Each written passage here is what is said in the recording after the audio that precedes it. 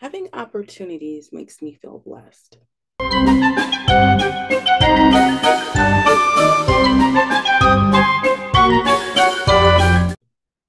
So, yep, it's time to count my blessings, and it's going to be all about opportunities.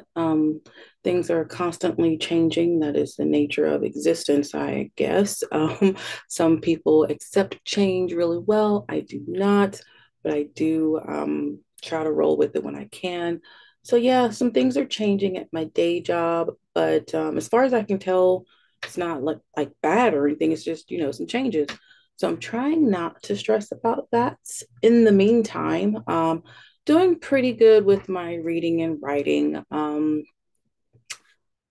started the month out like gung ho and then just fizzled, totally fizzled. But I have done something. So I'll be having my whip update coming up soon to talk about that.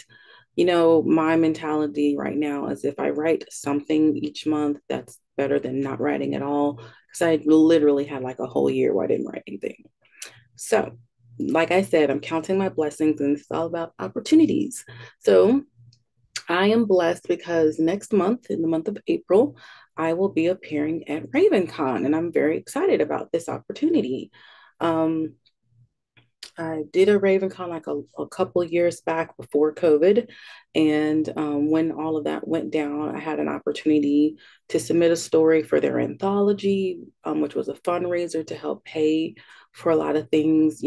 These conventions and things lost a lot of money when they couldn't host the conventions. So I was very, happy to be a part of that. And now I have an opportunity to present. So, not like a major speaker or anything like that, but it's still nice to, you know, um, be a part of something. So I'm looking forward to this opportunity. Not only will it be fun to attend the con and, speak, I'll have some vacation time where we're going to go and just hang out with some friends and hopefully just kind of take it easy for a couple of days. We won't do our usual vacation, which I'm going to kind of miss that. I liked the fact that each year we would go to a cabin off the grid pretty much.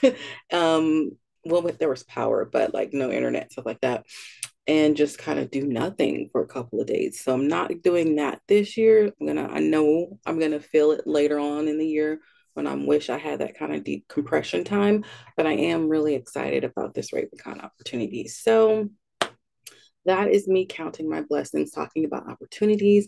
I do want to give a shout out to my sister who's starting a new career path. She's going to be doing some amazing things, some event organization and stuff like that. And I'm really excited for her. I know her first little thing that she's shared with the family is coming up. I think it's a 5K.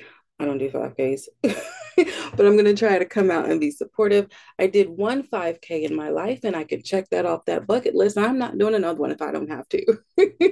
So we'll see. But again, just excited about opportunities. I know that there's always someone in the world who's way worse off than I am. So that's why I count my blessings. If you guys want to share what you're counting your blessings for this month, I would love to hear it.